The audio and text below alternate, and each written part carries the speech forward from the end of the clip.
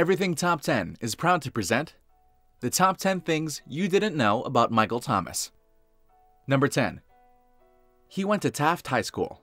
He was, like many NFL stars, a transfer in high school, but he finished his career at Southern California's Taft High School. He attended the Westlake Village Oaks Christian School as a freshman, was homeschooled as a sophomore, but finally joined Taft High School. He had 86 receptions for the Toreadors during his senior year, performances that saw him dubbed the most improved in the Southern California region. Number 9. Thomas was a late bloomer in high school. Many football stars are seen straight away in high school for the stars they are. For Thomas, things were not always as clear that he would be a star. In his early years, his father describes him as one of those players coaches would have to put in for at least a few minutes because he had paid the money to be on the team. He had a tiny build, and most people perhaps were afraid that he would get hurt. It was not until the latter years of his high school career that he truly came into his own. According to his high school coach, Matt Kerstetter, he had to learn the system and get a little stronger. He eventually did, and starred for his high school, breaking many state records in the process. Number 8. He holds the NFL record for catches in his first 2 seasons. He made a strong early impact in his career at New Orleans, finishing his second season in 2017 with 104 receptions. This was 5 higher than the record previously set by Jimmy Graham, who had 99 catches in a single season in 2011. The bigger record, though, was the record 196 catches he set in his first 2 seasons, which were the most for any receiver in the first 2 years of their career.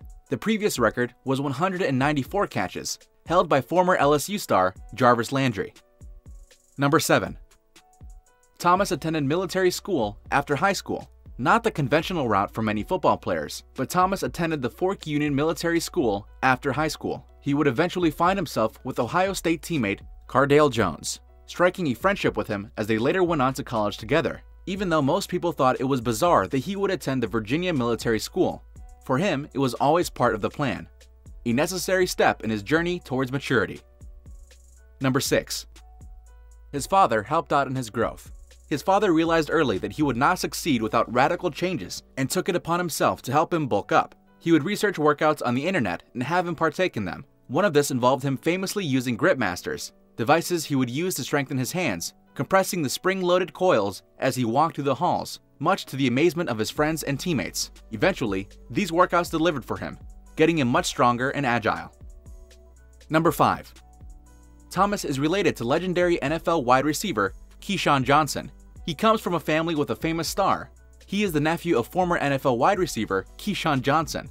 Johnson played in the NFL for 11 seasons and was the number 1 pick in the 1996 NFL Draft. He played for the New York Jets, Dallas Cowboys, Tampa Bay Buccaneers, and the Carolina Panthers. He retired in 2006, spending another 7 years as a TV anchor for ESPN. Johnson played a significant part in Thomas's football career. Thomas's parents would take him to go watch Johnson's games when he was as young as 2 or 3, instilling the passion in him from an early age. Number 4. He is very secretive about his dating life. He was always secretive about his life on and off the field, and even though he has now started to become quite the talker, he still maintains a relatively quiet private life. Little is known about his dating life, past or present. He does not seem to be engaged in any serious romantic relationship, at least not in the public sphere. Number 3. Thomas is one of the highest paid wide receivers in the league. After holding out from training camp in 2019, he received a 5-year contract worth $100 million, with $61 million guaranteed. This deal, which locked him up with the Saints until 2024, would make him the highest paid wide receiver. This big money move also made him the first skill position player that the Saints would pay more than $10 million annually. His first deal as a rookie was worth $5.1 million, with only about $2.6 million guaranteed. Number 2. He has a strong commitment to charity. Although he is best known for his exploits on the field, he also wants to be known for his exploits off the field. He is heavily committed to charity work in New Orleans, helping out with various charities in the city. He works with charities that mainly help homeless and low-income individuals, giving them food and other basic needs. His passion for charity is driven by his late grandmother, to whom he swore that he would always use football to make a difference in people's lives. Number 1. Thomas is crazy about Allen Iverson. Curiously, his sporting idol is Allen Iverson, the basketball star. Thomas apparently could not get enough of Allen Iverson, scouring libraries for books on the 76ers guard. He watched documentaries on AI and even once sewed his own Iverson-like sleeve. Growing up, He loved the number 3 and wore the kind of wristbands and finger sleeves made popular by Allen Iverson.